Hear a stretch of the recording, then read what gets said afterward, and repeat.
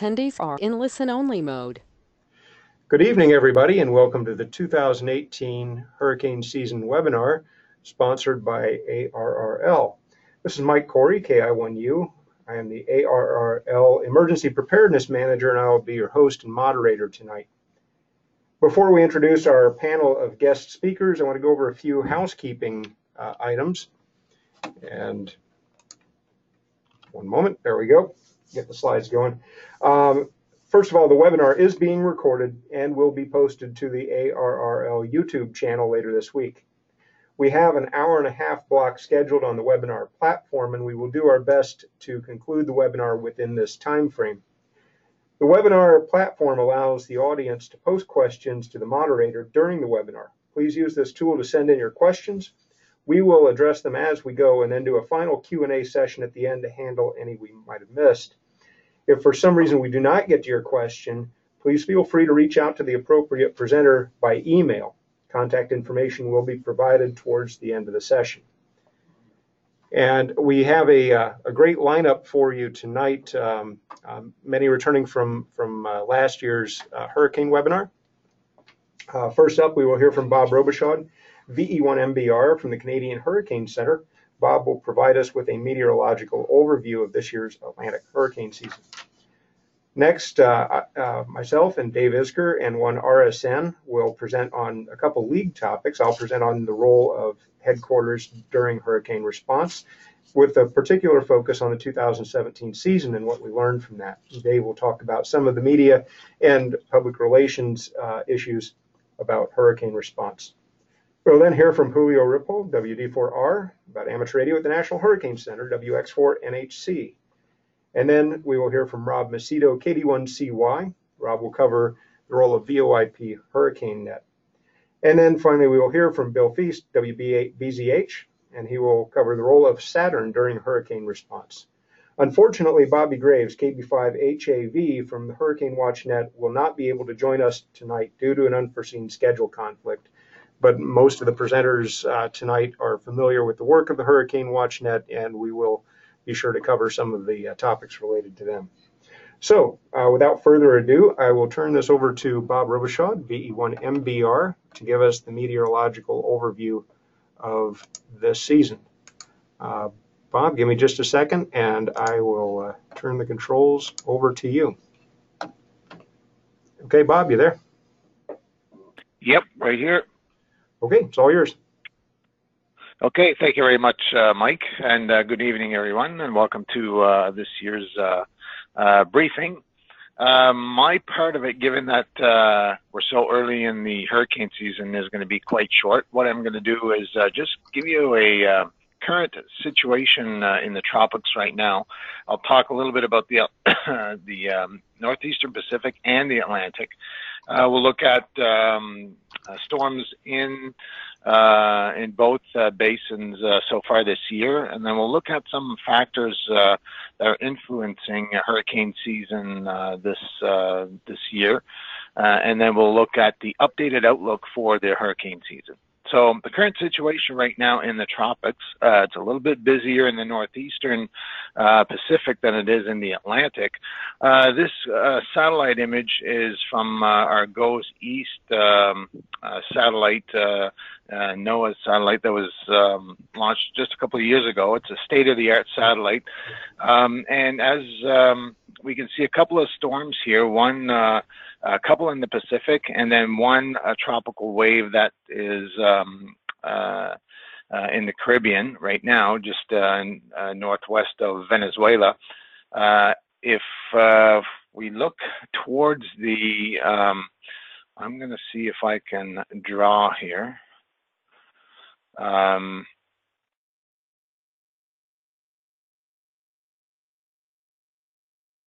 Okay. So this area in here is essentially off the coast of Africa. This is Africa over here.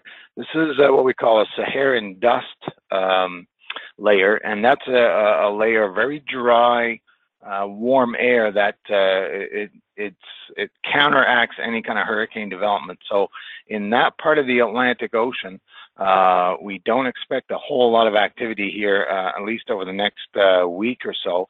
This is the tropical wave that I mentioned earlier. This is Hurricane Bud in the Pacific right here, and this is what's left of Hurricane Alida in the Pacific. So what I'm going to do is just get out of the drawing mode here.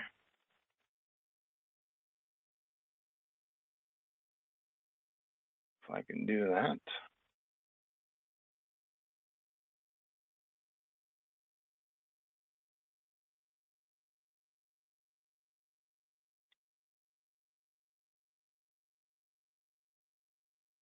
Okay. So this is a closer view of the Pacific, and we can see what's left of Alida, which actually reached Category 4 hurricane status a few days ago. And we have Hurricane Bud, that is currently a major hurricane, Category 3 on the Saffir-Simpson scale.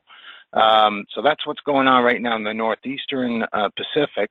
If we look at post-tropical depression Alida, which was just declared a post-tropical earlier today, this is the expected motion. So it looks a little bit different. It has an odd shape. The cone has an odd shape. It looks more like a circle. That's because of the slow nature of the motion of the storm. If we look at Bud, as I mentioned, Bud is a Category 3 hurricane with winds of 120 miles per hour. The core is actually moving slightly away from Mexico, but the rain bands are still expected to impact some of the coastal areas. We do expect some strengthening over the next 6 to 12 hours, followed by some gradual weakening. And some of the winds, especially tropical storm force winds, could reach the coast of Mexico into the Baja Peninsula by Wednesday. This is the graphic at the bottom left. Those are the probability of tropical storm force winds. The image on the bottom right is the probability of hurricane force winds. So we expect hurricane force winds to remain offshore, not affect land per se. In the Atlantic side of things, we do have a tropical wave, as I mentioned, northwest of Venezuela. So no actual named storms in the Atlantic as we speak. However, this area of disturbed weather, this tropical wave, has about a 20% chance of becoming a tropical cyclone here in the next 5 days or so. And probably headed in a kind of a northwesterly direction. So a low probability of formation, but there could still be some brief heavy showers associated with that weather system. So where we are so far this season for 2018 in the Northeast Pacific, we've had 2 storms. Both of them reached a major hurricane status. And that's a little bit above average for this time of the year, this point in the hurricane season. And in the Atlantic, we've had 1 named storm. That storm was Alberto. It reached tropical storm strength, although it was more of a subtropical storm, meaning that it had characteristics of both a tropical and a non-tropical storm. That was actually a pre-season storm. It formed before the official start of the hurricane season. So we had 1 named storm, and that's roughly about average, but again, it's still very, very early in the hurricane season. We see that things really start to pick up once we hit to August. We tend to have, on average, 3 or so named storms in the month of August, with September being the peak month of hurricane season. And then it starts to drop off a little bit in the early part of October, and then it drops off even faster in the latter part of October. So we still have a little ways to go before we get into the peak of hurricane season. So what are some of the factors that we're looking at that will determine the activity in specifically the Atlantic hurricane season this year? We look at a number of things. These are kind of the main things that we look at. One is water temperature. Water temperature is really, the warm water is really what drives these storms. We look at whether or not there's a lot of wind shear, and we look at something called the multi-decadal cycle, which I'll mention in a minute. So let's look at water temperature. Some of you may have either attended or joined via webinar to our presentations at the National Hurricane Conference. I actually showed this at this conference, and this is a water temperature in mid-March of this year. So the red indicates warmer temperature and the blue indicates colder water temperature. So again, this was water temperature in March. So if we go and look at water temperature now, we see that certainly the water temperature has increased, as you would expect going into the summer season. If I go back to March, you kind of take a look at the Western Caribbean, the Western tropical Atlantic and the Gulf of Mexico. You can see that there's a marked increase in water temperature in that part of the Atlantic. Still a rise in water temperature in the Eastern Atlantic off the coast of Africa, but it's not nearly as pronounced as it is in the western part of the Atlantic. So if we look at temperature, water temperature anomaly, we can see that in that part of the Caribbean into the Gulf of Mexico, the water is actually warmer than average for this current time. And this was June 9th, so a couple of days ago on Saturday. However, the water is actually a little bit colder than average just off the coast of Africa, which is what we call the main development region. So the combination effect of warmer water in the west and colder water in the east results in about a 50-50 contribution from water temperature. However, the water temperature anomaly, I must say, is a lot smaller than it was the negative anomaly. The colder water is not quite as cold relative to average than it was only about 3 weeks ago. So that water is warming up quite rapidly. But still, the contribution right now is minimal in terms of above or below average. So if we look at wind shear, for wind shear, we try and determine whether there's an El Nino or not. And for that, we look at water temperature in the Pacific. And if water temperature in that large rectangle is above average, significantly above average, we call that an El Nino. And when we have an El Nino, we have more wind shear in the Atlantic, meaning fewer hurricanes.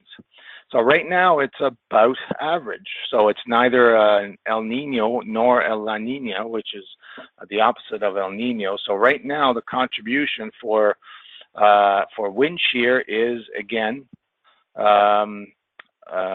pretty much average.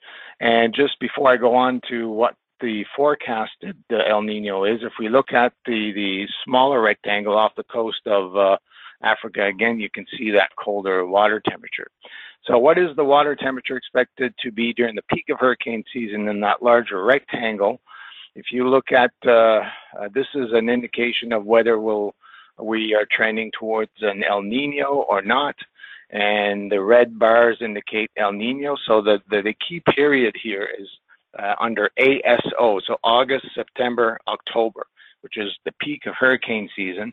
And this is the forecast. This is the latest forecast for El Nino, which called for about a 40% chance that we'll reach El Nino by the time we reach the peak of hurricane season.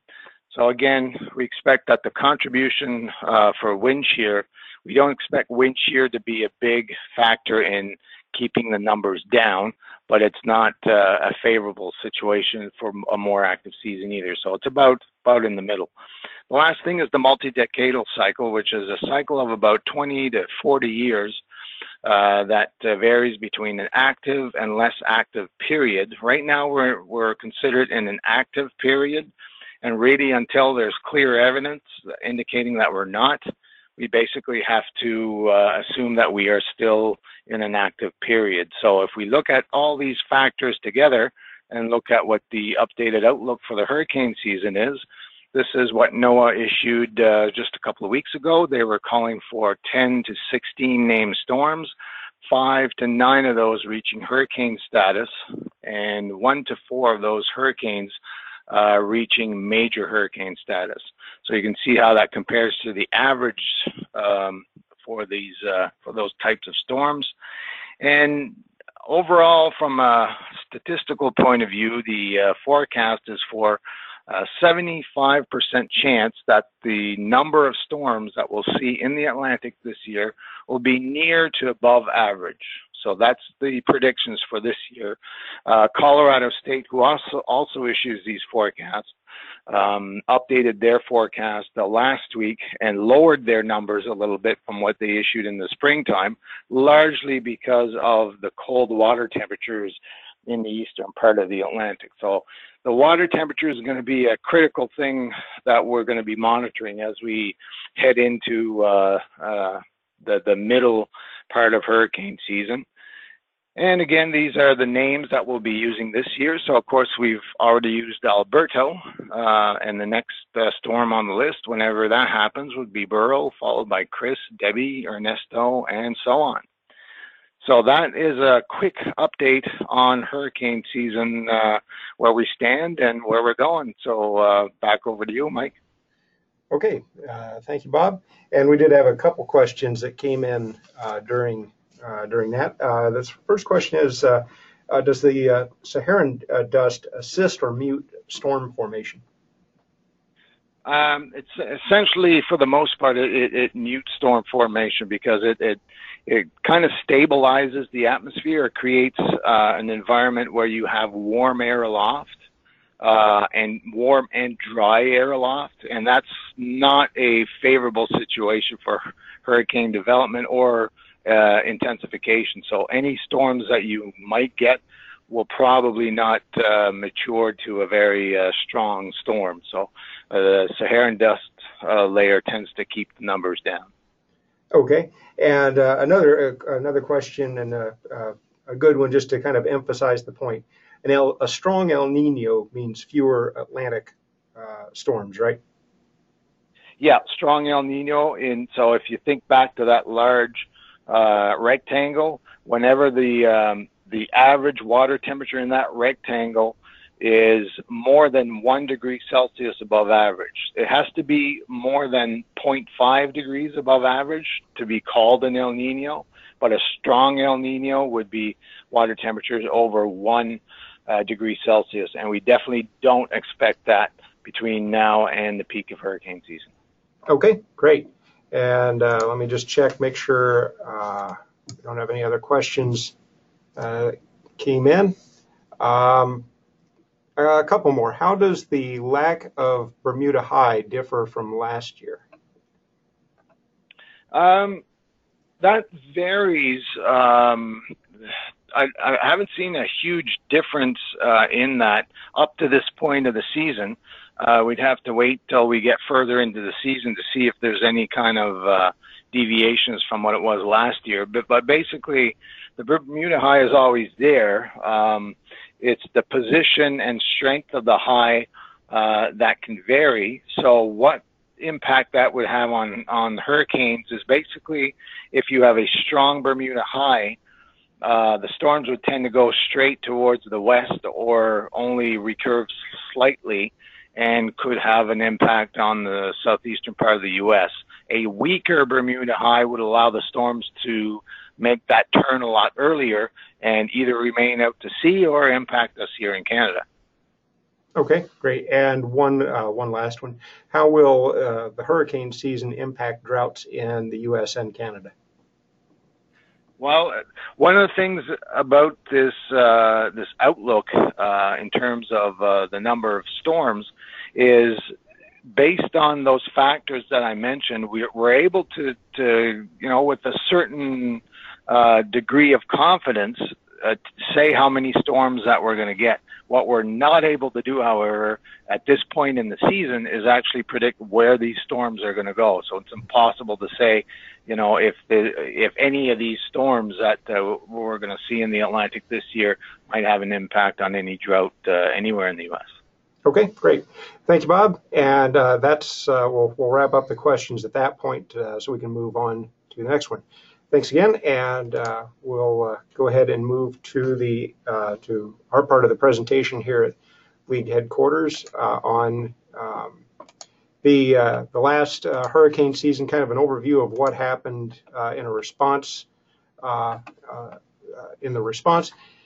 then Dave Isger, our Media and Public Relations Manager, will talk about the real role of media and PR in getting information during the response. So we'll start off with a quick rundown of the response last season, some of those lessons learned. Of course, as you all know, the 2017 hurricane season was the strongest we've encountered in a long time, since really about 2005 with Katrina. Although 2008 and Ike and Sandy also kind of gave us a heavy response. But this one was 3 back-to-back storms. So just a quick scope of what this season looked like. The number of fatalities is still kind of up in the air. There's been figures that as low as about 400 or so and as high as close to 5,000. So that number is still being determined.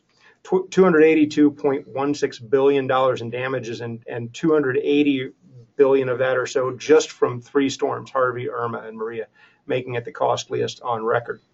There is still ongoing recovery efforts in Puerto Rico, Virgin Islands, Florida, Texas, as well as throughout the Caribbean and central Mexico.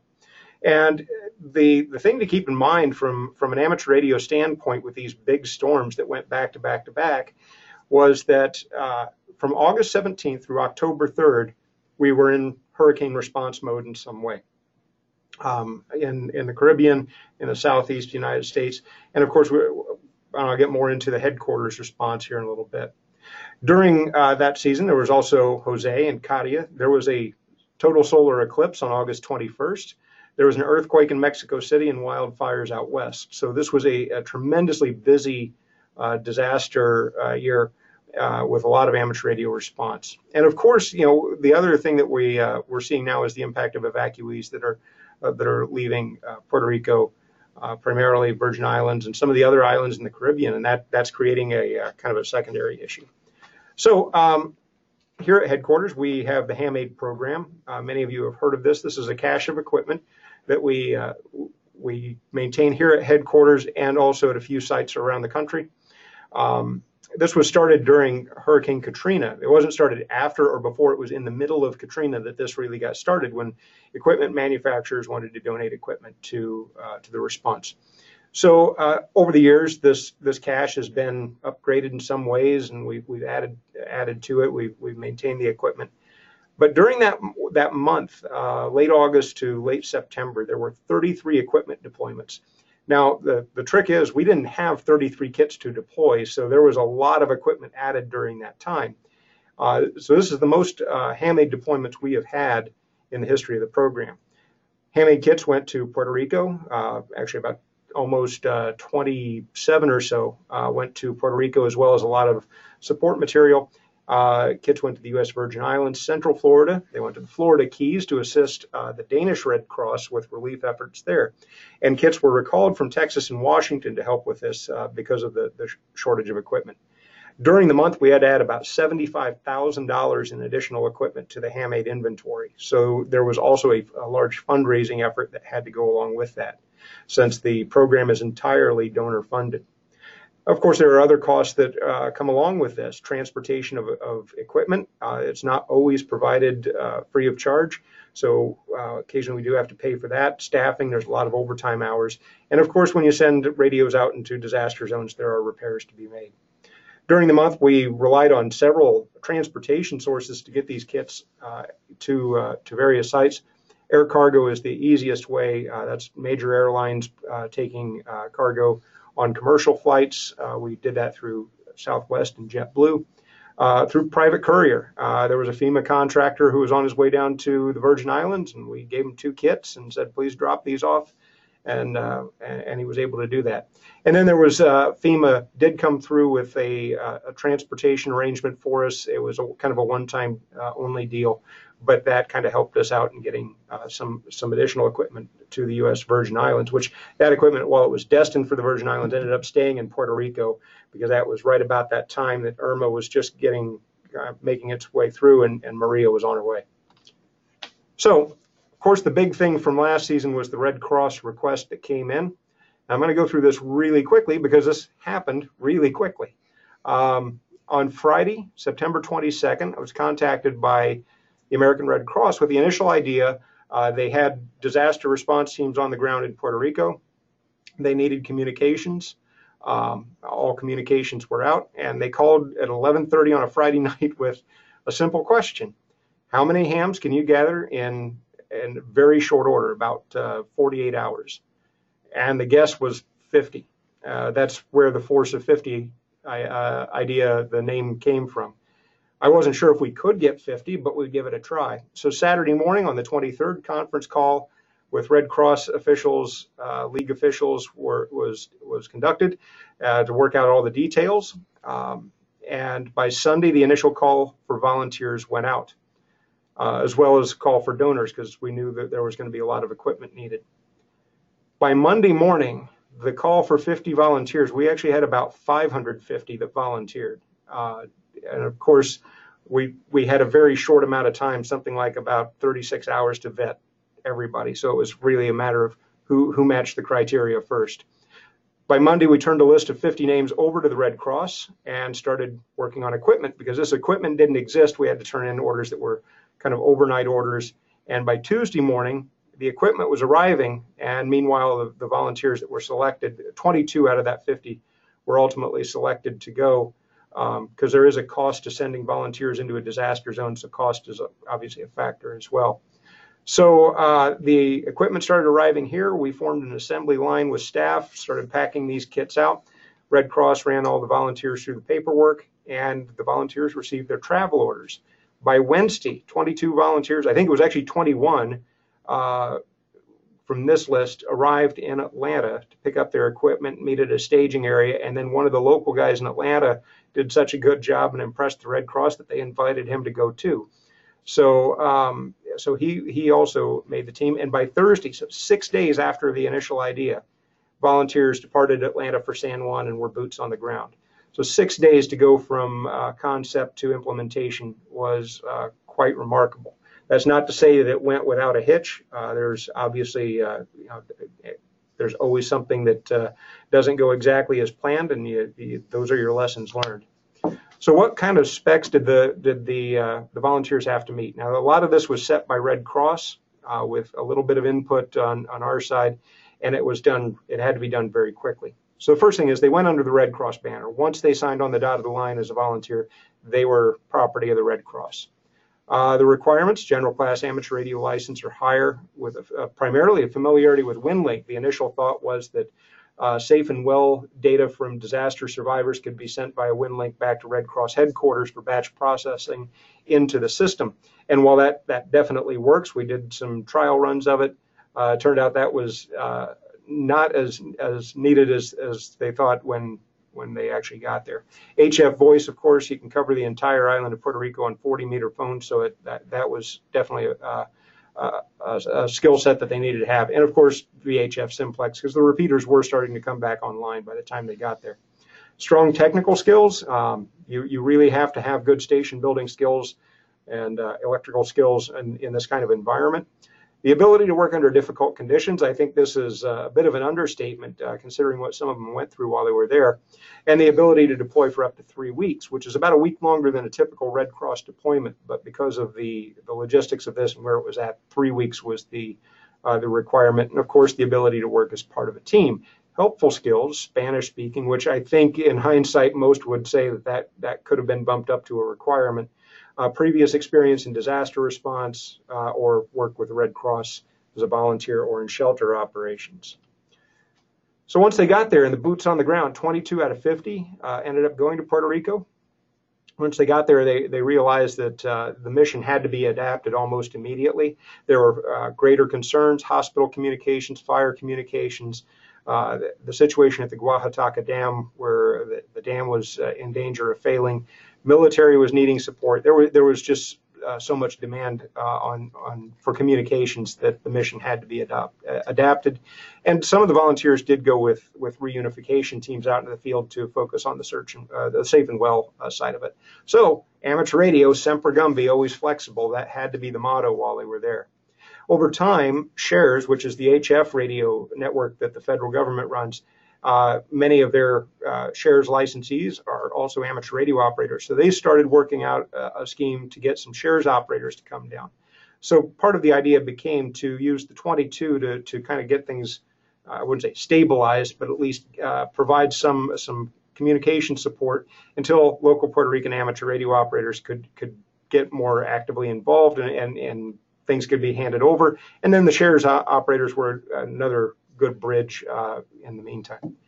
And the one thing that really impressed me when I was down there was the number of amateur radio operators from other organizations that we ran into. Southern Baptist, Team Rubicon, with DMAT teams and so on. And it was really wonderful to see that as you ran into the amateur radio operators from these other organizations, how willing they were to pitch in and help out. So on the league side, the commitment was primarily equipment. So we provided equipment in the HF handmade kits, dual band mobiles, antennas, 7 generators went down. That became the most difficult thing to get shipped down there since there are pretty tight restrictions on generators. And once they're down there, we have no expectation that they're going to come back because they've had fuel and oil put in them.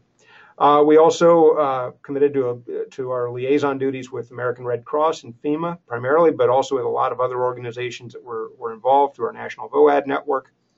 And the other thing with the league is we are the amateur radio resource for the volunteers. That's something that we provide very direct support on and give those resources to our volunteers and support them. And of course, support the field organization in Puerto Rico and the Virgin Islands. There was also a lot of media and PR aspects to this. I think during that month of August, September into October, amateur radio spent more time in the national news than almost any time since probably Katrina. So there was a very large media and PR component to this. And the other side to this is this was not, the league was not part of Red Cross San Juan operations. So they did that. We primarily worked over at the Joint Field Office. And it wasn't an Aries operation in any stretch. This was really an amateur radio mission to support Red Cross. So in early October, we had a meeting and it was decided I would head down there to basically make the emergency preparedness department here at headquarters available directly at the JFO. So we provided direct access that way to league resources. Of course, with all that equipment, some inventory management just takes that responsibility off others, and provides some assistance to Oscar Resto, the section manager there in Puerto Rico. So I spent most of my time as liaison function there at the JFO, the main EOC in San Juan. Now, an interesting media and PR piece to all of this is when I got there was a large area that was set up for the media.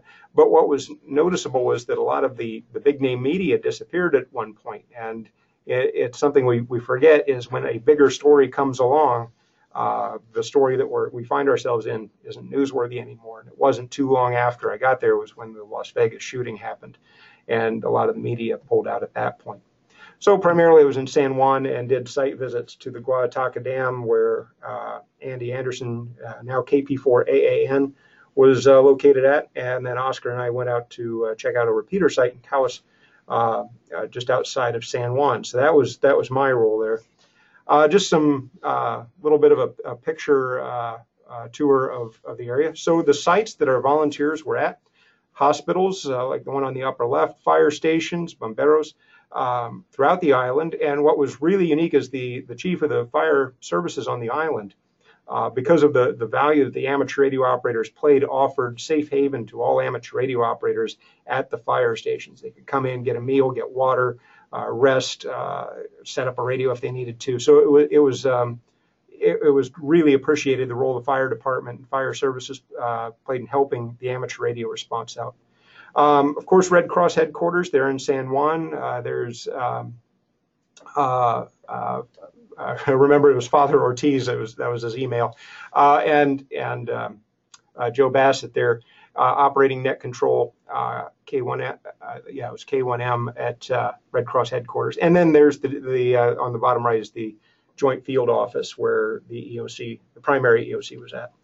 And of course, our number one job, communication support. We provided support for military, federal, and non-government partners, safe and well messaging, resource requests, medical evacuations, and of course, technical support.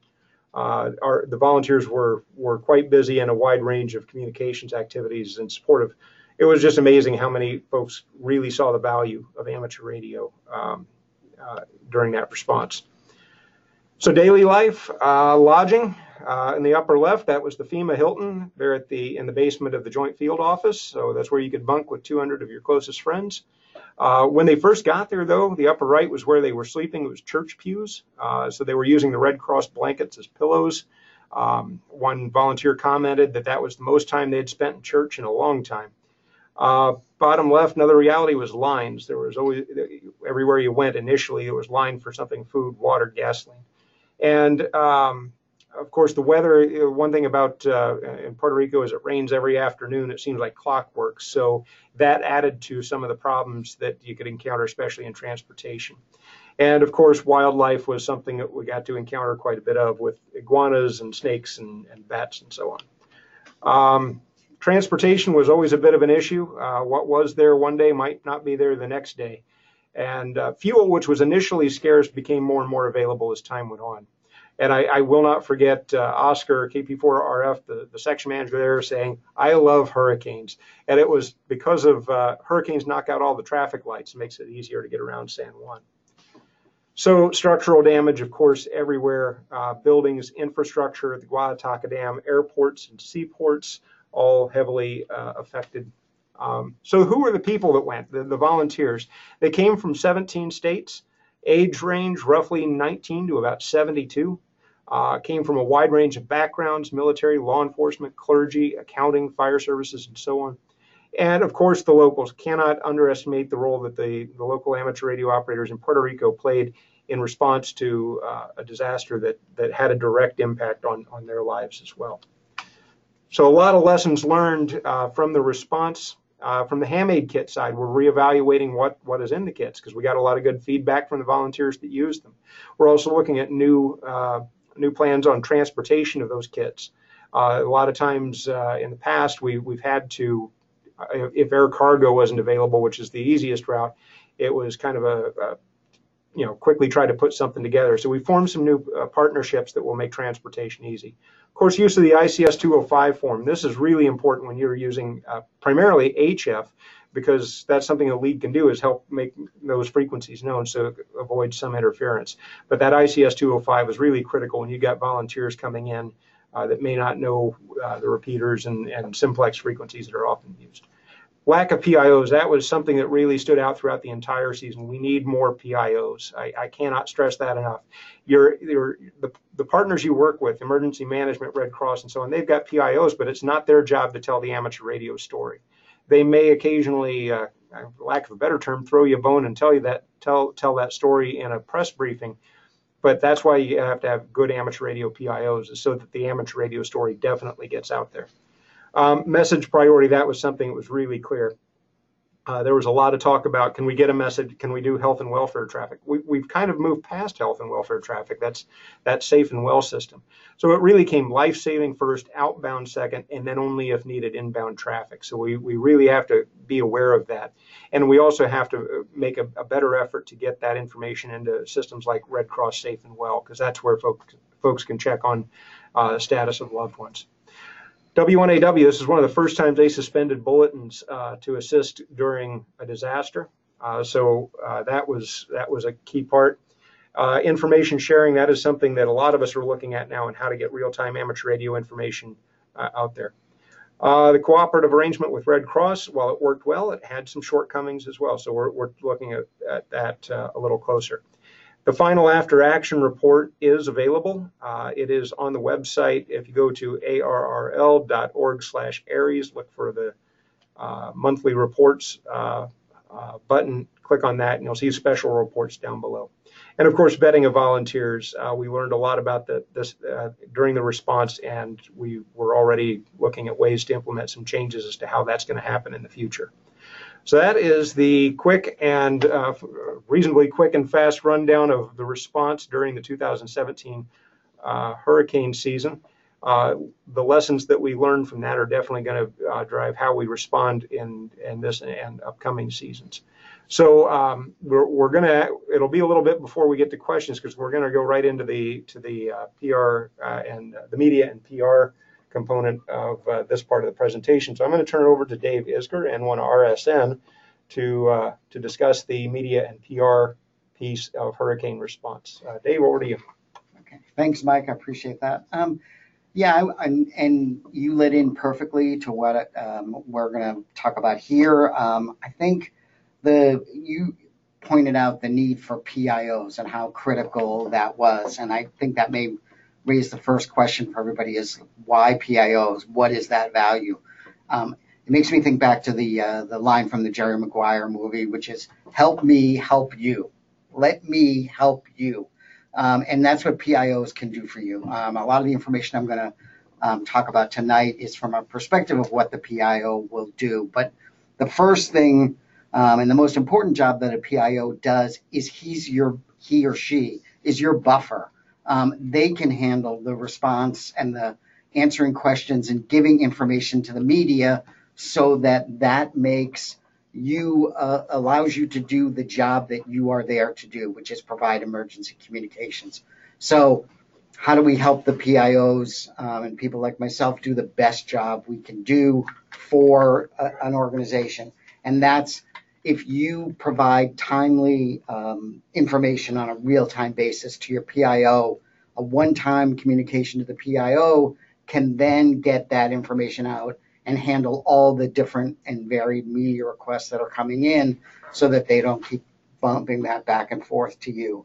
But for a PIO to do their job, they need the information on a timely basis, and that allows us to be effective and efficient in what we do. And remember, one last thing I'll just say, it's important, I've got it up there on the slide. The goal here is not to seek publicity. We're not glory hounds in what we do. We know that you're there to do a mission. What we're trying to do is just remind people of what the value of amateur radio is in these emergency situations, what the role of emergency communication is. So let's talk next about the types of information that we need and whether we set this up on a schedule or how this goes. You can work that out with your PIO. But the types of information, it's basically the 5 W's of what makes journalism run. The who, what, when, where, why of a situation. So the information, what is happening, where, who's involved, when, why is it occurring? And be as succinct and brief in answering those questions. But the more we have that information, the more we can provide that to the media, and that gives them the information. We love using photos. Everybody knows photos and videos can tell the story as quickly and as easily and many times better than we can do it verbally. But to do that, those pictures and videos need to answer the 5 W's as well. We need the information of who is in the photo, what are they doing, where is it taken, who and how, so all of those need to be provided when we do this. I will say it's important. We love getting photos and videos. We want to remind you to be safe when you're doing that. We don't want anybody putting themselves in harm's way to get a photo or a video. And we know that this is not your first job of what to do, but if you can safely do that, then we really appreciate that. So here's the question we get asked most often by people. What constitutes newsworthy information? We keep saying, well, it has to be newsworthy. We want it to be newsworthy. Well, what does that mean? It's really easy to answer, I think, because all of us watch the news. We see the types of information that's on there, the stories that they cover, what they're looking for, whether it's human interest or whether it's, it needs to be dramatic. It needs to be significant. And if it's unusual, that sometimes helps too. But, again, we all have developed a certain amount of news sense, even those who are out in the field, because because you're watchers and readers of news anyway. So what is significant and unusual. On a factual basis, whatever factual information you can provide in terms of damage, injuries, if there are fatalities. A lot of times that's not your responsibility. So, let's make sure that, again, in all these situations, we are working with served agencies. So many times that's up to law enforcement or others that are the incident commanders for the situation. And again, that's also important to remember that we're not providing information that we don't know to be factually accurate. We never want to be passing along information that is unverified or just what we thought. So then the question becomes, who do we send the information to? So that's on the next slide.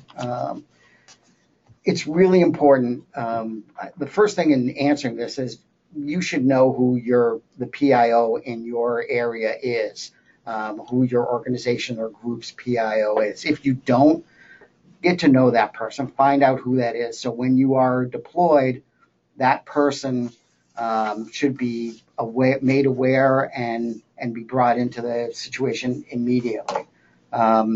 If that's not possible, you can obviously contact the Media and Public Relations Department here at ARRL HQ.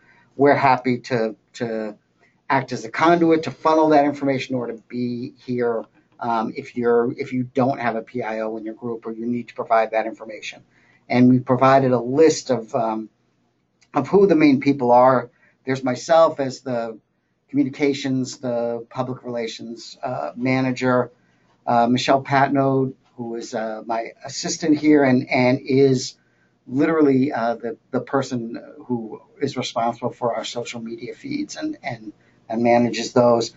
Rick Lindquist does the ARRL News webpage, and many of you have relationships with him already, and providing him with information. He does a tremendous job in that. So those are the folks. Our contact information will be available for you.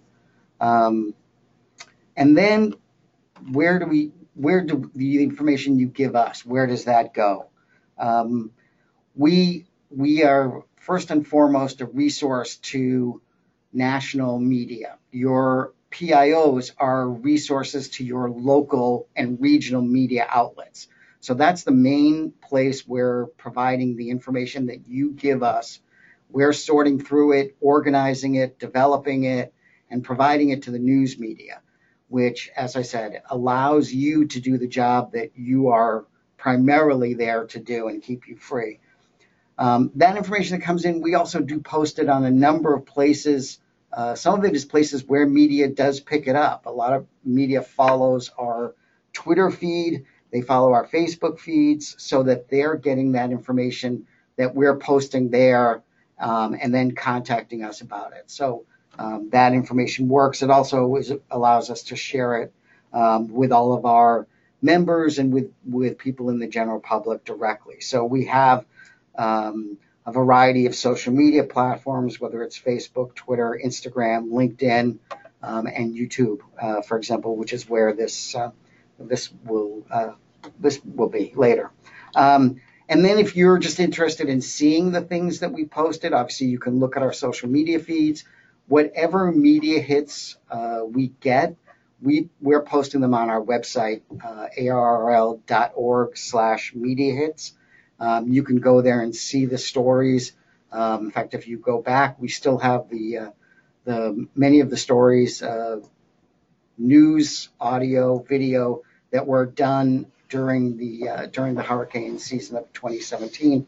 We'll be setting that up for this coming season and providing storm-specific media hits pages as we did last year with Maria and Irma and Harvey. So I think that covers all the information that I wanted to get out. So I will hand it back over to Mike. Okay, thank you, Dave. Get the audio back.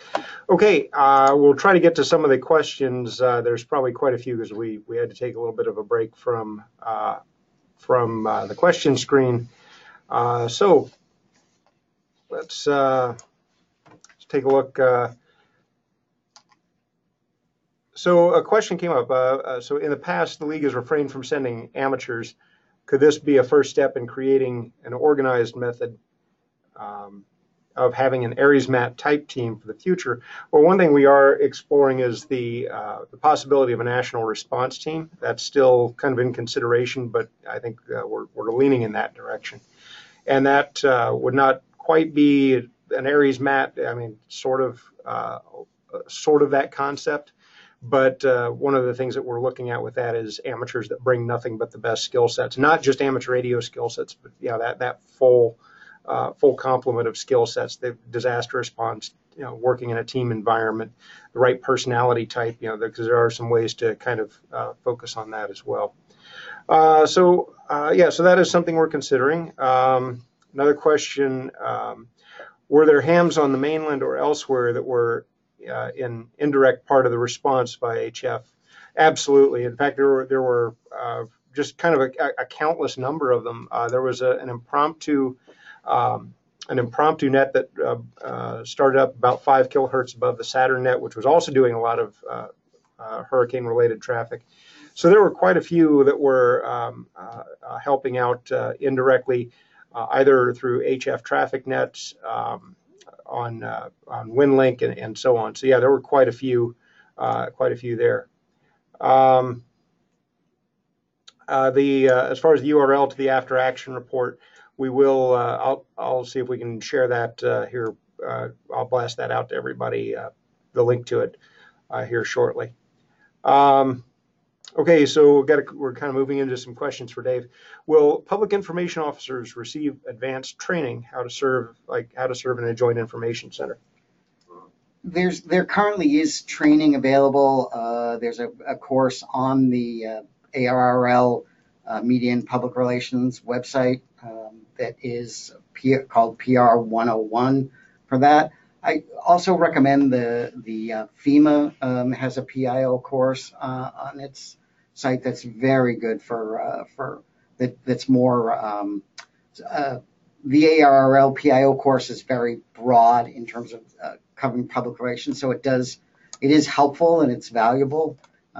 We're actually in the process of updating and modernizing that to some extent, but I think also there's other like I said, the FEMA PIO course is very good as well. Yeah, we're taking a look at a lot of our training and doing some updating and modernization. So yeah, look for more information probably coming out in the next I don't know, probably in the coming months on some new training. Did have a question about health and welfare traffic. I think the one lesson that we really got out of this is, the world has changed. We just have to face that reality. And, with things like Facebook Safety Check, even during the 2010 Haiti earthquake, Twitter was being used to blast kind of I'm okay messages out. Red Cross Safe and Well being one of these systems. We're really going to have to rethink how we approach the idea of health and welfare traffic. It's really become that safe and well traffic, and so I think we're going to have to give some serious thought to where our role is in this new environment of safety messaging. It's changed. We're seeing in so many ways. Our need to get adjusted to a 21st century approach to communications, because it's far different than when our service started. So I think that's one of those areas we're going to have to take a closer look at. Okay, we need to move along. We're staying reasonably on time, and I want to turn this next over to Julio Ripoll, WD4R from the National Hurricane Center's amateur radio WX4 NHC. So Julio, are you there? Yes, sir, I am. All right. Give me just 1 second, and you have the controls. So the show is yours. Very good. Well, good evening, everybody, and thank you very much for attending the ARRL's Hurricane webinar this year. My name's Julio Ripoll. My call sign is Whiskey Delta 4 Romeo, and I'm the Amateur Radio Assistant Coordinator at the National Hurricane Center. And let's see, there we go. So a few years ago, we had a very quiet Atlantic. Everybody was very comfortable with that. But as Bob from the Canadian Hurricane Center explained, this year's outlook is not as active as last year's, but it's still going to be a very active year. So everybody needs to be aware and everybody needs to be prepared. So you should have a plan and start early and be prepared and don't wait till the shelves are bare. It happens in Miami almost every year. So hire your best helper to put up your shutters. Don't forget to protect your car. And of course, buy plenty of Spam. You're going to need it after all the stores' shelves are bare. And when the local authorities say you have to evacuate, carefully follow the local evacuation orders. Anyway, enough of the fun stuff. Now for the serious stuff. Yeah, last year was one of the most active hurricane seasons on record. We had 17 tropical cyclones, 10 became hurricanes, and 6 reached major hurricane strength. Hurricane Harvey, of course, had epic flooding in Texas, especially the Corpus Christi and Houston area. Hurricane Maria, Mike covered very well all the activity that happened during Hurricane Maria there. With the amateur radio operators serving that area, both in Puerto Rico and, of course, in St. Croix as well.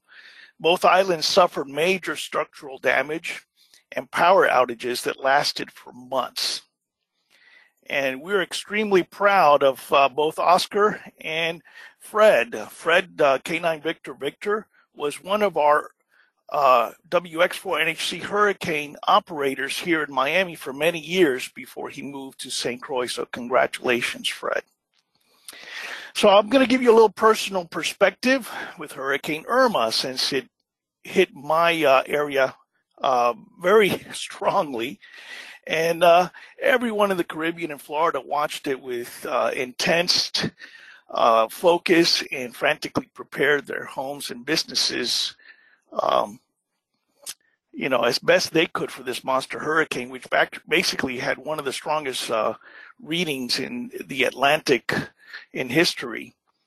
I was lucky. I had a lockdown operator at the Hurricane Center to ride out the storm. And after going through Hurricane Andrew in 1992, I was not going to stay at home because my house was basically destroyed with Hurricane Andrew, and we rebuilt it, which took almost a year.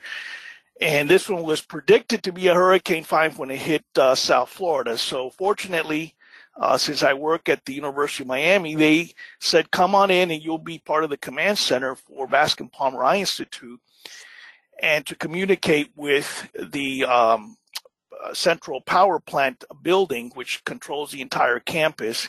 And we had a ham radio operator there as well. So when their communications went down, I was able to speak directly to the person at the central energy plant, where they had 5 gigantic generators powering the entire campus. And this is the anemometer, which is on top of one of our 15-story buildings, and it measured a peak gust of 133 miles per hour. And this was the entire team at the command center there, including the chairmans and several of the people in charge there, and the dean as well. And we even took time out during this hurricane on the day that it hit to give these children a birthday party. And that's the chairman of Bascom Palmer there, which I don't know how he did it, but he found some cupcakes and was able to help them celebrate their birthday there. So back at home, when I got back, I found that all my trees were gone, or they all fell down. My fence was gone. And I had inherited a satellite dish that I didn't have before. It struck the middle of my roof and went through, and we lived under a tarp for 5 months until we got a new roof put on. The Hurricane Center did well. It's a hurricane-proof building. Of course, we lost 2 antennas, one being a vertical HF antenna. We have 2 redundant backups for that, and we found 2 very handy hams to go back and put it back together. So basically who we are and what we do. Well, we moved into this Hurricane Center from the one we were before since the beginning on US 1, which was a high-rise building. This building was built in 1995.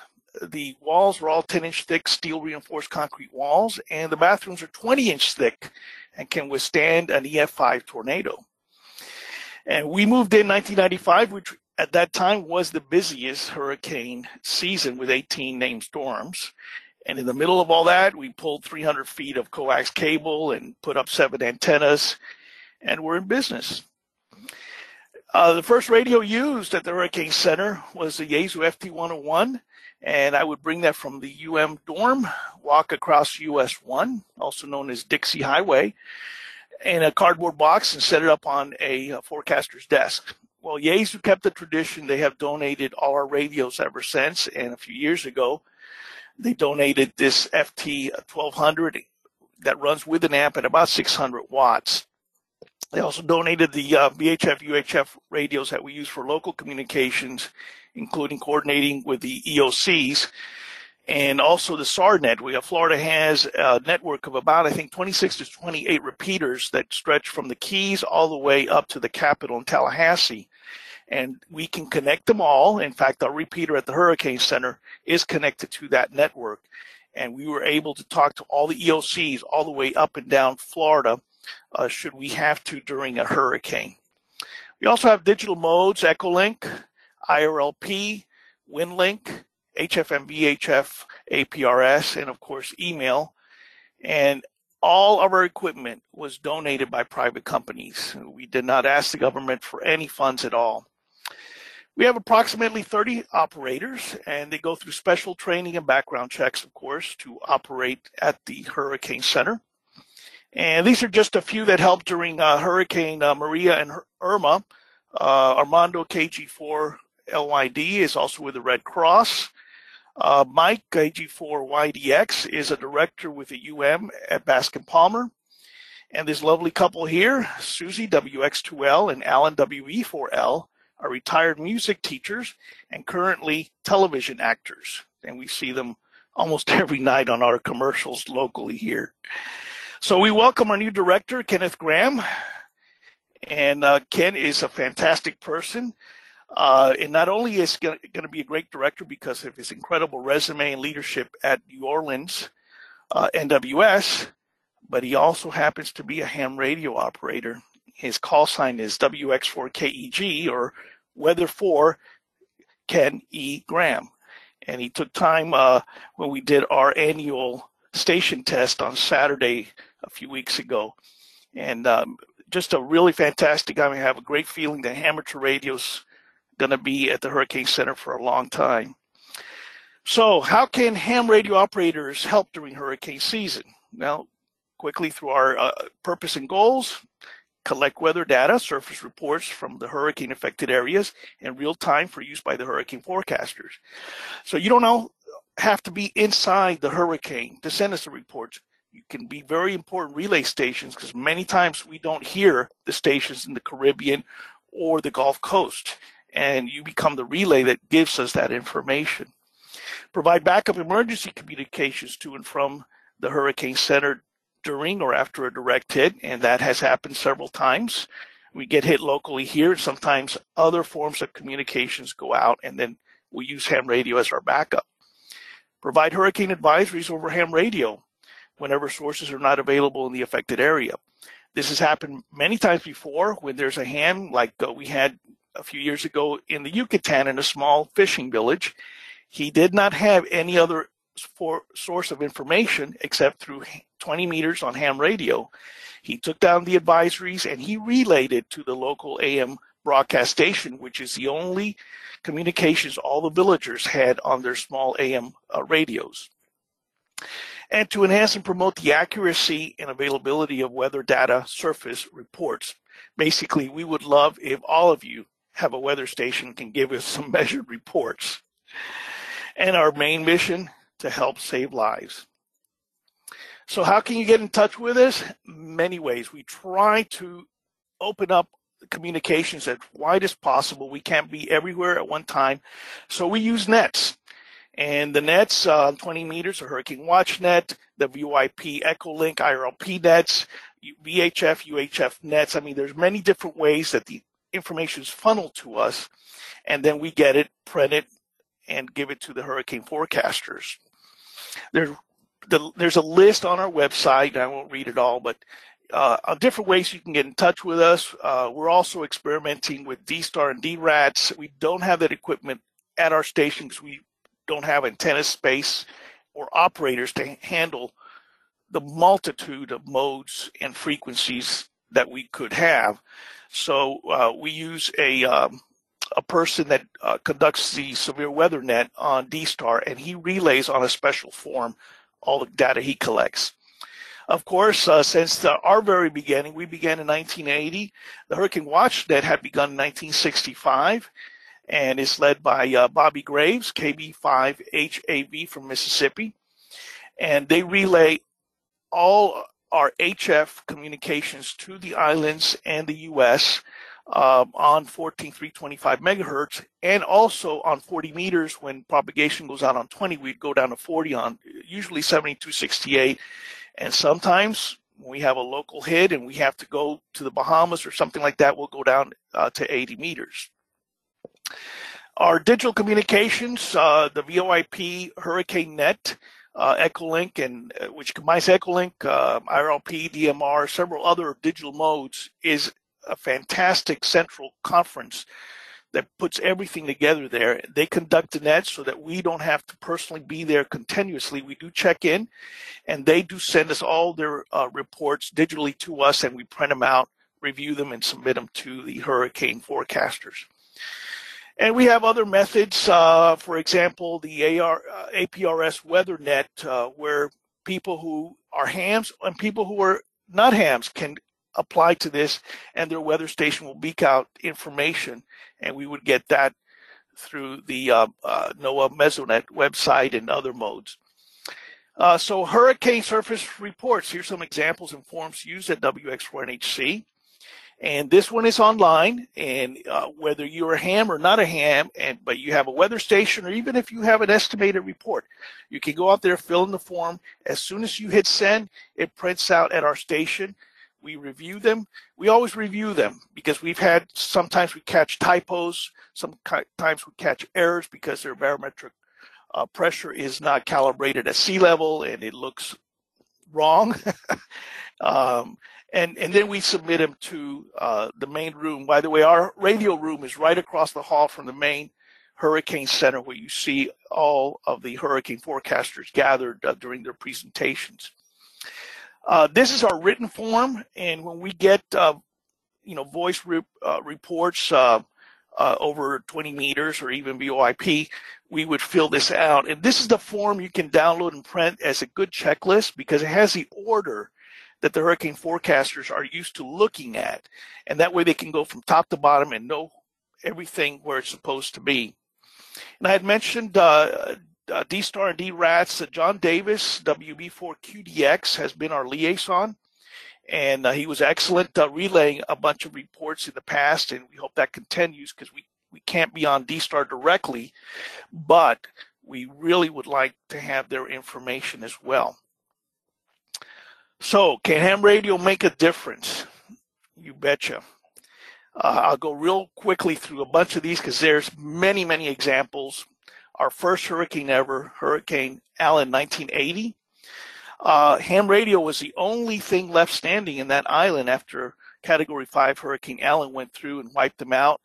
A ham made from that island, his name was Victor J69DJ, connected to us here, and we were able to relay to a British hospital ship, the HMS Glasgow, which is nearby, but needed permission from their government. And that ham got the Prime Minister on ham radio to give that British hospital ship permission directly to land on the island. And then a week later, Hurricane Allen hit Brownsville as a major hurricane, and they had lost all communications from the NWS in Brownsville to the Hurricane Center, but Dr. Neil Frank spoke directly to their director via ham radio during landfall. So that basically set ham radio at the Hurricane Center there. As long as we can manage it, we're going to be there forever. And then, of course, 1992, that one we call the big one. That is a milestone in time for anyone who lived through it here in South Florida. Hurricane Andrew destroyed 300,000 homes. We were basically out of electricity for weeks. Gasoline, almost no gas stations had generators at that time. It was a disaster of all means. But we had over 200 ham radio operators came from all over the country, came down here to assist with communications between the military, the local police and fire rescue. We even had hams on helicopters communicating back down, because a lot of those agencies and different branches of the military could not talk to each other on the same frequency or on the same mode, and we were the common link to all of them there. So that's something that we look at that experience, and that really taught us a lot. Another way that ham radio made a difference, Hurricane George, one of the hurricane forecasters came into our radio room, says, "I need a report from the most eastern part of Cuba." I'm like, well, it's not like a telephone, you can dial a phone number. But we had special permission from the powers above, from the FCC and all that, on an emergency to be able to go on the civil defense frequencies for Cuba. And we asked, and there was a ham in Punta Esto, Cuba, which came back and basically gave his wind report, and most importantly, the wind direction, because knowing where he was geographically, the hurricane forecaster then was able to calculate where the eye was in relation to his location, and they corrected the path of the hurricane, and that increased our accuracy quite a bit. And then there was Hurricane Michelle, and here again, we had ham radio reports from a ham in Cuba who was actually relaying military coordinates of the eye as it went over their Isle of Youth and then Cuba, and then followed up by a sailboat, which is in the Bahamas. And we were about to let go of the hurricane reports because on satellite shot, the eye had opened up on the south portion, which indicate it was weakening. However, the momentum and the mass of the wind was still going at 100 to 110 miles per hour, and this sailboat was relaying those reports using a commercial anemometer. So Max Mayfield actually got on the air and spoke with him and to make sure that he was reading the reports, and they reinstated the hurricane warnings in the Bahamas because of the ham radio reports from that sailboat. And we get recognition every once in a while, and amateur radio. This is from Hurricane Ivan by Stacy Stewart, who is still one of the lead forecasters at the Hurricane Center. Amateur radio ham operators throughout the Caribbean region and those working as part of the Hurricane Center's WX1HC and the Hurricane WatchNet were indispensable in providing critical reports as Ivan moved through the Windward Islands and across the Caribbean Sea. So all those reports that you call in or you relay from another station, those are very important because those are things we don't see from a satellite or from an airplane. And we have to mention Hurricane Katrina in 2005. I mean, this is major hurricane hit there. It killed 1,833 people, mainly due to the flooding, and cost about $108 billion in damage. And one of the things that ham radio did there were the links to many, many different areas and agencies where there was no other communications. And what we had done was we had stayed on the air, and then there was a station in Slidell, NWS, which they had lost all communications. Lake Charles, NWS, and Slidell, we couldn't communicate with them. They had a ham at Slidell, and he came on the air. And for 6 hours, the only information in and out of Slidell and to the Hurricane Center was through ham radio. And even after the hurricane had passed over them, we stayed with them so that they could communicate back to their families and tell them that they were okay. So it's been 38 years now. We're actually up to our 10th Hurricane Center director.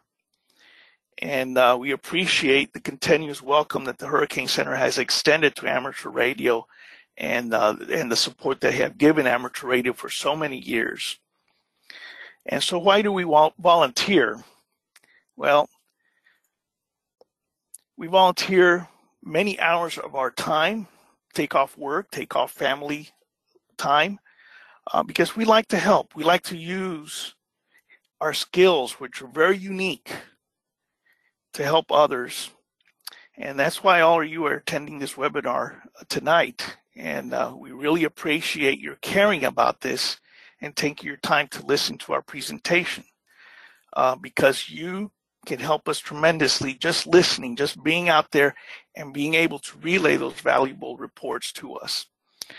So here again, another year's gone by, and we really appreciate all the help that countless of people throughout the country and throughout the world has done during hurricane season. Thank you very much. Okay, thank you, Julio. And I think we had one question for you. The abbreviation SAA and how to contact the Hurricane Center. What does that stand for? SAA is a station that's in the affected area. Okay.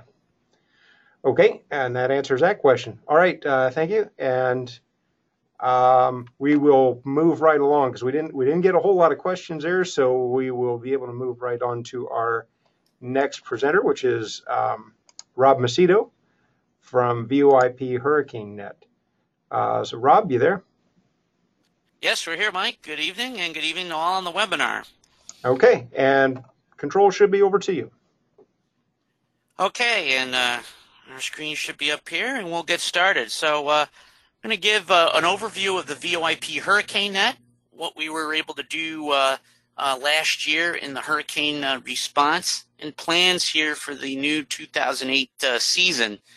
Before we go there, though, we want to give a quick tribute to a member of our net who has been he's done a fantastic job for us, and sadly he became a silent key on May 22nd, and that is N0UAM Jim Sellers. He was very active with the Skywarn program in southwest Missouri. He's also a storm chaser, and when his health deteriorated over the last several years, he has been a huge contributor to our VoIP Hurricane Net and a tremendous supporter of WX4 NHC. He pulled tremendous hours, including last year when his health was probably really starting to fail him. He was still available and supporting our net with some very long shifts during some of the most significant landfalls of some of these historic hurricanes during Irma and Maria. And we couldn't have done those activations without him. He's a significant loss to our team and to the Southwest Missouri Skywarn program. There are a number of links that speak to his life, including his self-written obituary. And we also did a last call for him during the WX4 NHC communications test when the Hurricane Center was on Echolink and IRLP. So we're sorry to lose Jim, a terrific person. And we are going to dedicate our efforts for the 2018 season to Jim and everything that he's done, both for his local regional Skywarn program and for the VoIP Hurricane Net. So with that, let's talk again, the VoIP Hurricane Net mission. You've heard this in other webinars, so I'll hit the high points here quickly. Our job is mainly to support WX4 NHC, the National Hurricane Center in Miami, and any other agencies that would find surface reports and damage report information during landfalling hurricanes helpful. We use the same reporting criteria as done in Skywarn programs across the country, and we're trying to connect up the Hurricane Center with stations in the affected area, also any of the EOCs or non-governmental organizations or other weather service offices through our system and one combined net. We do have backup systems if our main system, the Echolink Star WX_Talk Conference node 7203 IRLP Reflector 9219 system goes down. So we have a number of different ways to communicate using a similar linked system. Our activation policy is we will activate upon activation of WX4NHC, provided they're either Echolink or IRLP nodes or stations in the area, or any other means that we can gather information in the affected area of the hurricane. We have used various forms of social media forms of the different Storm Blogger websites, such as stormkrib.com. Any way we can facilitate information flow, verify the information, and send it into the amateur radio station at the National Hurricane Center, that is our main mission. We will self-activate if we get into a scenario where a threat from a hurricane becomes sudden. That happened in the mid-2000s with Hurricane Emily in 2005. Or if there's a really strong tropical storm that may get to hurricane thresholds, we may activate our system in that scenario as well. And we will activate our net if any other agency or amateur radio group or a weather service office, the system is available at all times to be able to be utilized for local and regional Skywarn operations as needed. We have a net management team that watches the tropics in the Atlantic and Pacific closely, the different tropical weather outlooks, special tropical disturbance statements and such that are issued. As storms get close to land areas and have the potential to become hurricanes, we'll coordinate with the National Hurricane Center amateur radio coordinators on activation plans. Talked about self-activation if a system unexpectedly intensifies.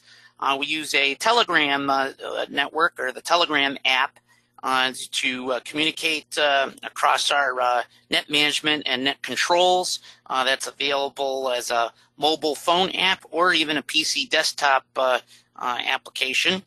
And we prepare each off-season to get more stations along the coasts of the U.S., the Caribbean islands, all of the coastal areas. Are always interested in contacts in Mexico, Central America, all across the Atlantic region, and when possible, the Pacific region that is close to impacting from hurricanes. We are looking for stations in those areas during net activations. We have a VOIP Hurricane Prep Net that is every Saturday evening. It's weekly on Saturday evenings here because we are in hurricane season months of June through November. From December through May, we meet on a monthly basis. We use 8 p.m. Eastern, 7 p.m. Central Time, except for that first net in December where we back it up an hour to close out Skywarn Recognition Day events for that day. It's a forum to provide technical questions. We do a question of the week on pretty much every net and occasionally have training topic presentations.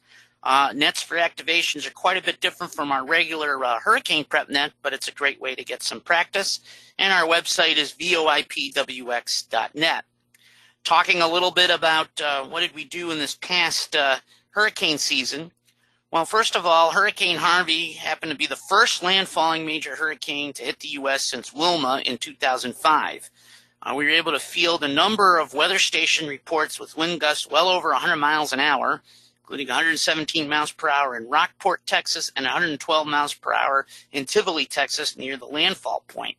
Harvey was really three disasters in one. It was actually the landfalling hurricane on that Friday evening in August.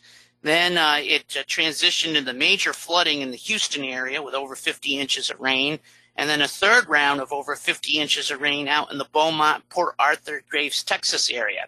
So our net had to be a bit more nimble. Even though the hurricane had weakened to a tropical storm by the weekend, we actually kept them monitoring and listening watch for several days as the flooding came through. We actually handled some flooding information and rainfall information for local and regional National Weather Service offices that were later used in statements and for the historical record. And we even handled a few boat rescue calls getting through to the Coast Guard through some connections that our PIO, Lloyd Colston, KC5FM, had with Humanity Road. It wasn't the main mission. It was only a handful of calls, but we did handle a few of those Coast Guard calls through our net. And again, the surface reporting, the flooding information, and obviously the wind damage when the hurricane first made landfall, those surface reports were critical for the Hurricane Center and other agencies. That brings us to Hurricane Irma over the Caribbean islands. You can see some of the damage photos here. Wind gust as high as 155 miles per hour on Barbuda Island before the wind instrument was destroyed. Category 1 hurricane damage was logged in parts of Antigua, but Barbuda was completely wiped out, with the entire island having to be evacuated. Irma then made its closest path towards St. Martin and Anguilla, with many roofs and buildings severely damaged. A couple of the photos that are here were actually some of the first photos that came from amateur radio operators who were able to get in contact with family before cell service went down. These were some of the first damage photos that we sent into the Hurricane Center. They were put out over social media, and they were very graphic reports that hopefully will help the recovery efforts once Irma had passed through. There's even a weather station at the Anguilla Department of Disaster Management, which had a wind gust to 117 miles per hour before instrument failure, and another station on St. Thomas in the U.S. Virgin Islands with 113 miles per hour before instrument failure. And this definitely was a hurricane season where I can't remember how many times we had wind instruments failing, the personal weather station type instruments from Davis and such, just because of the tremendous strength of the winds from these hurricanes. As Julio Ripoll pointed out, there was a 133 mile per hour wind gust out in Miami in one of the buildings there at the University of Miami. As Julio pointed out, wind gusts over 100 miles per hour in the Naples and Marco Island, Florida area. Rainfall of 4 to 8 inches as Irma went through Florida, and widespread tree and wire damage. These were just a handful of photos from amateur radio operators in the areas. Multiple cranes blown over in downtown Miami. That was actually a report Julio gave to us to give to the National Hurricane Center since he was at his other location. So here's just an example of how we can provide information, surface reporting, situational awareness, and several million were without power, and yet Irma, it wasn't the worst case scenario where it maintained its Cat 5 intensity going through Florida. It had weakened a little bit from scraping through Cuba on its way to the southwest part of Florida, yet being on that northeast side, places like Miami with the very powerful east winds and coming right off of the ocean, some very strong winds on the east side of the storm. And that brings us to Hurricane Maria. And some of the first reports of significant damage from Dominica came from amateur radio, came from our net as along with the Hurricane Watch net. And several of the amateurs, we had an amateur operator in St. Lucia who relayed the reports from Dominica, some of which are hams that have checked in with us in the past in our net, that suffered severe structural damage to their homes. And that was before the stronger east side of the hurricane had gone through the island. Very devastating there. If you look on Facebook, for those that have access, and look up Dominica and amateur radio, you'll find a Facebook page that had a lot of the stories from their area. There were hams there that were active for weeks on end in Dominica, providing much of the same things that you heard about in Puerto Rico that Mike pointed out. Very significant rainfall with mudslides. They were in a significant recovery mode. I think they are finally starting to come out of it, as Puerto Rico is as well. As Maria then moved into the Virgin Islands and Puerto Rico with, again, major structural damage. These photos that you see here were from one of our net participants, November Papa 3 Oscar Delta, Francisco, who stayed with us for much of the net. We actually had an amateur operator in the New York City area who was able to relay many reports to us from friends, from family, from other amateurs that he had contact with on the island. We have some of the recordings of reports as the net took place. You can see that here in a couple of the links. We also have a database with a complete listing of reports that you can get to off our VOIP WXNet website. There's a direct link here on this slide as well. And Mike Corey already mentioned the Force of 50 Puerto Rico mission. You can see some of that information on the league's website as well. These are just some of the credits. I mentioned a couple of the folks and a few of the other folks that provided the pictures for some of the response and the reports that we received on our Hurricane Net this past season. And again, tremendous help to the hurricane forecasters. Some of that information went into advisories. Very critical way for us to be able to provide the first ground truth of what's happening, which is very important for recovery efforts. A few of the things that we're doing for the new season, we've had a lot of talk about Zello, how it was used by citizens in Texas to coordinate the massive flood recovery and rescue of people. There are other apps out there that are great for digital messaging. One of the things that we are as amateur radio operators, we always have our core amateur radio modes, analog, digital. The modes and layers we have are tremendous. We are some of the best people equipped to manage some of these other communication forms out there, these apps and social media when they are available, because we know they aren't always available, but there are many times that they are, and we can make leverage of them when they are available to us and fail over to our other systems that are more resilient when things start to go down. We can plug into these other ways of communication. We can provide our structure and how we communicate both on voice and data. Many of us have technical backgrounds, so this is an area that we are exploring within our network. And again, trying to provide a situational awareness mission that if things don't fail, we're in the middle of things, providing the damage and surface reports and awareness of maybe what stores are open versus closed, depending on the severity of damage, things of that nature that make us useful in that mission, such that if communications goes down, we're available also to fill the gaps in an all else fails mission. So we're evolving our net to a concept of virtual communications and situational awareness support. We've even monitored and relayed information to local weather service forecast offices and local Skywarn coordinators via NWS chat and other means, monitoring different weather stations, public safety, and such. There's plenty of different ways we can contribute in our ability to properly relay information. Remember, one of the R's in ARRL is to be able to relay pertinent information and help get it verified.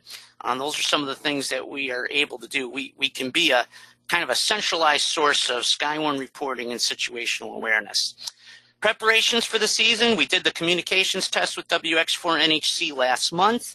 We're working on some migrations of our website to a WordPress type of site and migrating some of our email lists to Groups.io. We're always looking for more net controls, and we have a couple of new recruits that contacted us within the last month. Continuing to deepen our ties on listen-only capability during activations, trying to plan a net control training for July of this year for our net controls. Always recruiting stations to be involved in our net, and we mentioned the virtual communications and situational awareness concepts. I'm going to touch really quickly on a couple of best practices in Skywarn for tropical systems. Hurricanes mean the hurricane nets are active, but tropical storms and post-tropical systems can pose threats that for local and regional Skywarn programs you should activate for. Some of the tropical storms, depending on their size and intensity, can be the equivalent to Category 1 hurricanes. Sometimes as these tropical systems transition to be post-tropical, they have many of the threats of a tropical system and warrant a local or regional Skywarn type of activation. So I wanted to point those comments out. So if you're a Skywarn coordinator, an emergency coordinator, what's your posture based on the weather forecast? Be ready to activate Skywarn, even if it's not a hurricane system and it's weaker. It's a tropical storm or a post-tropical system, because there still may be threats of severe weather, flooding, still the possibility for strong to damaging winds. Don't assume media or social media has it covered. Situational awareness, disaster intelligence information, and being a force multiplier to manage those things is very important. And there still could be a scenario where it could deteriorate into a communications emergency, especially if it's a severe weather threat that is posed by a tropical system, where a strong tornado maybe knocks out communications. Most often, those tornadoes in tropical systems are weak, but not always. So those are things to keep in mind, even when tropical systems are below hurricane strength. So just keep that in mind, that even if a system is not a hurricane, if it is that tropical depression or post-tropical cyclone or tropical storm, there could be weather threats that could mean local regional Skywarn or possibly Aries activations, and to be that force multiplier in those situations. Just putting up these sites here, some of the information on IRLP and various Echolink and IRLP nodes, our website. We are also on social media on Facebook and Twitter. We have our general VoIP WXNet email list. It remains on Yahoo Groups for now, but we will be transitioning it to Groups.io, and it will transition Anybody that signs up automatically, we'll be doing that in a week or two's time, and we can help with any technical node problems or set up with new nodes as needed. And here's a few folks within our net management team for contacts, and also like to mention Lloyd, our PIO, KC5FM, who you can reach at kc5fm@arrl.net as some of contacts for our net. And that concludes my presentation here for this evening, and we'll now pass it back to Mike and see if there are any questions. Okay, thank you, Rob. And I think we got a question that just came in. Is there a link to download? Okay, the presentations, each presenter it'll be up to them if they share their slide deck. But as I mentioned earlier, this is being recorded, so it will be available later. And I want to thank everybody for hanging in with us tonight. I know we're running a little past schedule. We have one last presenter on the agenda for tonight, so I will. I don't see any questions, Rob, too pressing. And I did get one question on WX4NHC being active during field day. So Julio, real quick, WX4NHC going to be on for field day? No, Mike, we will not. We can only do operations at the Hurricane Center that are approved by them. And it's mainly during hurricanes, repairs, and our annual station test. Okay, great. Thank you. And okay, so with that, we will turn it over to our final presenter for this evening, Bill Feast, WB8BZH from Saturn. And Bill, just turning the controls over to you. Are you there? Yep, I sure am. Okay, it's all yours, Bill. All righty. Well, good evening, everybody. Glad to have you with us, and we appreciate the time you're putting into this evening. Real quickly, I know we're running late. Most of you are familiar with Saturn. It is the group of amateur radio operators that supports the Salvation Army's disaster services ministry with auxiliary and emergency communications and technical support. We have a number of HF nets. Our daily net is at 10 o'clock Central Time in the morning each day, Monday through Saturday, on 14.265, and we have a digital net using Olivia 8500 with a 1500 hertz offset on 14.065 at noon on Saturdays. Our primary missions for our nets are to provide regular practice and training for all participating operators, and to provide a standard frequency for handling emergency priority and health and welfare messages during emergencies or disasters. And a big part of our ministry is just that, providing a fellowship ministry for amateur radio operators. Activation protocols, we do have a protocol for activating during a hurricane. Generally, we will activate within 12 to 24 hours prior to the landfall of a major hurricane. That is a Category 3, 4, or 5 hurricane. We will generally not activate for, yes. Bill, just a couple of things. We're not seeing your slide set, and your audio is distorting just a little bit. You're not seeing the slide set? Yeah. Okay. Well, okay, hang on a second. Can you see that at all? Are you seeing anything at all coming from me? No, we're just seeing the place holding screen. Oh, wonderful. Okay, I'm not quite, let me try rebooting the PowerPoint here and see if we can get it back up. Okay. Yeah, Bill, before you do that, let me just take the control back from you and then try giving you the controls again to see if that works. Okay. Okay, so you should see the pop-up window. Yep. Okay, show my screen. That's probably what I did wrong. There we go. All righty. Good.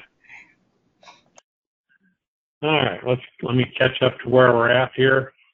All right. Anyways, as I said, we activate for 12 to 24 hours prior to the landfall of a major hurricane. categories 3, 4, or 5, we generally do not activate for hurricanes that are not major hurricanes. We base the activation decision on the current or expected conditions, the current or expected scope of damage or impact.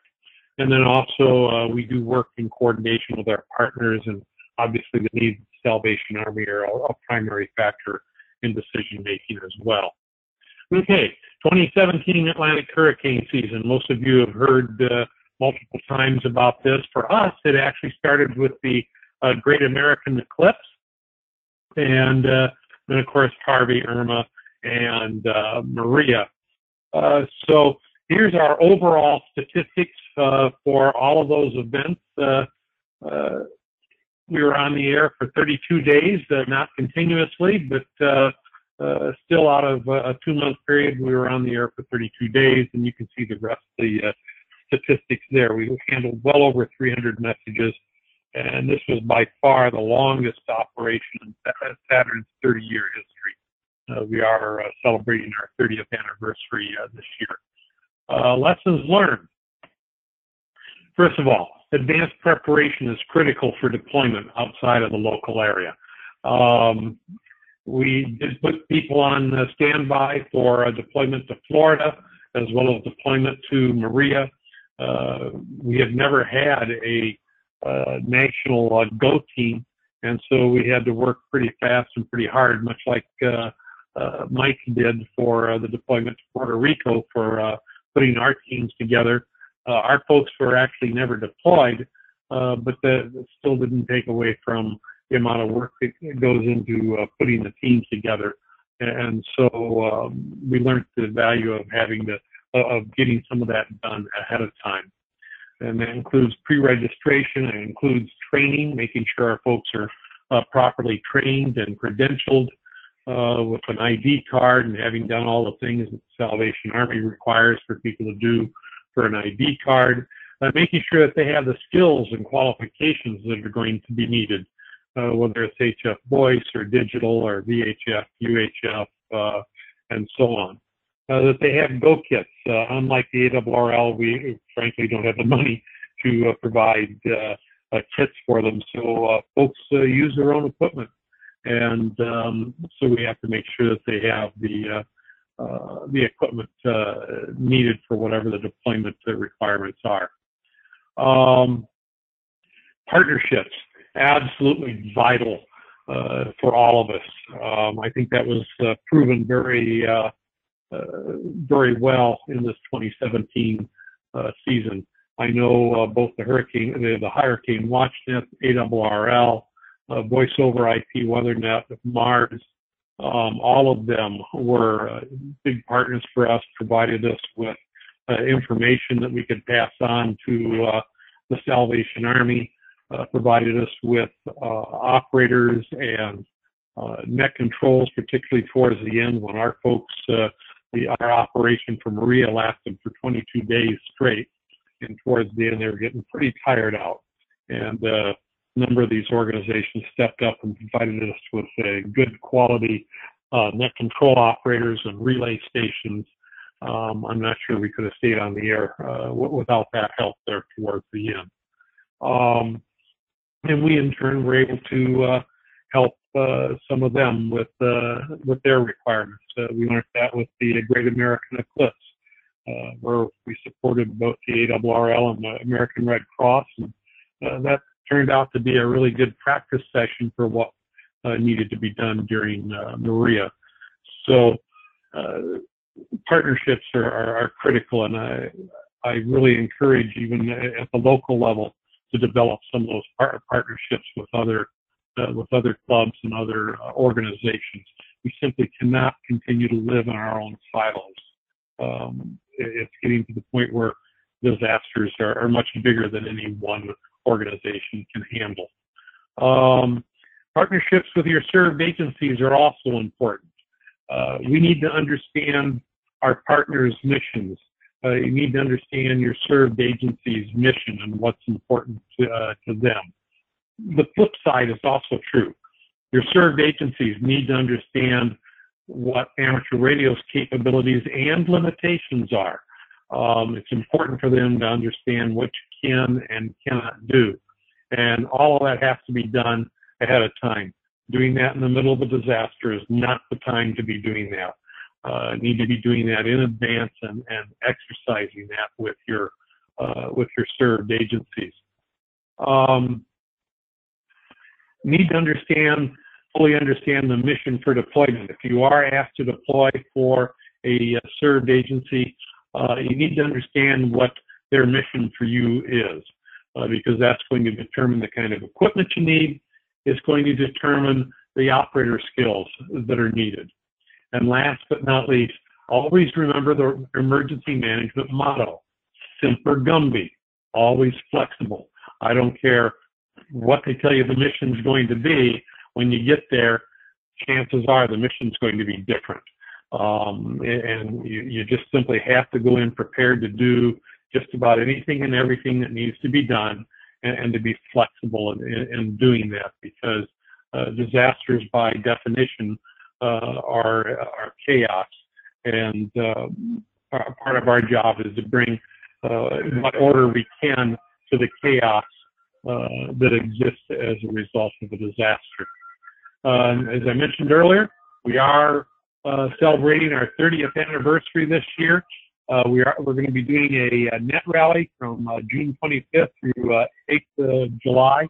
You can find out about all of this on the Saturn net, or not Saturn net, on either the Saturn net or on Saturn.org, either one. So I encourage you to look into it, because it should be a fun time for everybody. There's my contact information, and I'm now open and available for questions. And somebody asked about the slideshow. If you want it, there's my email address showing there. Hopefully that'll stay up for a couple of minutes. Feel free to write that email address down. Send me an email. I'll put the presentation up in my Dropbox and send you a link to it. Over to you, Mike. Okay, thank you, Bill. Sorry about the testing. I just realized the mic was hot. Okay, thank you, Bill. All right. And I think we're actually pretty good on caught up on questions. I know we're over our time, and we're all sitting in here in the room watching the media feeds that there's bigger news happening in the world right now, apparently. So I'm going to, as we do each year, at the end, I'm going to just go through our presenters and give them one last chance for any final thoughts. I'll start here in the room with Dave. Anything before we sign off? No, I guess the one thing I would say is to remind our folks to get to know their PIOs. Find out who the PIO is for your organization. If you're not sure who that is, check with the organizer of your group, and if your PIO there is looking for some assistance, feel free to reach out to us at ARRL HQ, and we'll be happy to help. Okay, thank you, Dave. And we'll go down the list. Bill, any final thoughts? Yeah, I'll go ahead and start, Mike. I just want to say thanks to everybody who's on this webinar, particularly if you participated in any of the activations last year, whether it was ours or Hurricane WatchNet or Voice over IPNet or WX4 NHC or ARRL or whatever. If you were involved last year during the hurricane season, I just want to say thank you, because none of us can do it without the amateur radio volunteers that come to our nets and help us do the work. So thank you. Okay, thank you, Bill. And Bob, any final thoughts before we go tonight? Yeah, just very quickly, I'd like to thank everybody who attended the webinar this evening, and everybody who sends in reports. As a meteorologist, we're always looking for reports. They're extremely valuable when we're trying to get a complete picture of a storm that's approaching a certain area, and the reports we get from the amateur radio community are outstanding, and just to keep them coming, and above all, to have a very safe hurricane season. Okay, thank you, Bob. And I'll turn it over to Julio for any final thoughts. Well, thank you to everybody who attended, and I would just like to say, without everybody that's listening, without your participation, your relays, or your reports, we would just be listening to static. So thank you very much, and good luck during this hurricane season. Okay, thank you, Julio. And last but not least, Rob Macedo, any final thoughts? If I can get you unmuted. There you go. Yeah, no, I just want to thank everybody for their participation. I think Bill Feast's comments about no matter which network or which system you're in, we need everybody's support. When we all work together toward a common goal, it's amazing the power of what we can accomplish. I think that's what we saw in Puerto Rico with the Force of 50 and such. I think it's also what we saw during the hurricane nets. We even had other amateurs who reached out through their networks to give us information that we would not have had otherwise. So a hearty thank you to all of you that participate and contribute. We'll see what the new season, hurricane season brings. Hopefully it's quieter than this past year, but as Bob Robichaud's last slide said, it only takes one. So let's all be prepared and stay safe, and everybody also enjoy Field Day weekend coming up. And thanks, Mike, for the opportunity to present. Okay, thank you, Rob. And thank you to our presenters tonight. Just a reminder that the webinar was recorded. We will post that to the ARRL YouTube channel later this week. If you would like to get a copy of the slide set, just email the presenter. Let me go ahead and get the presenter's information posted so you have that.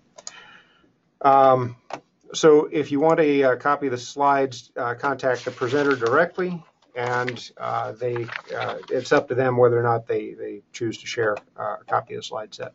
So with that, thank you to our presenters tonight. Thank you for everyone for taking part in this year's hurricane webinar, and thank you for the service that you provide to your communities. As we do each year for hurricane season, we prepare for the worst and hope for the best. Here's to it being a quiet and safe year for our communities. Thank you for attending, and on behalf of all the presenters, 73.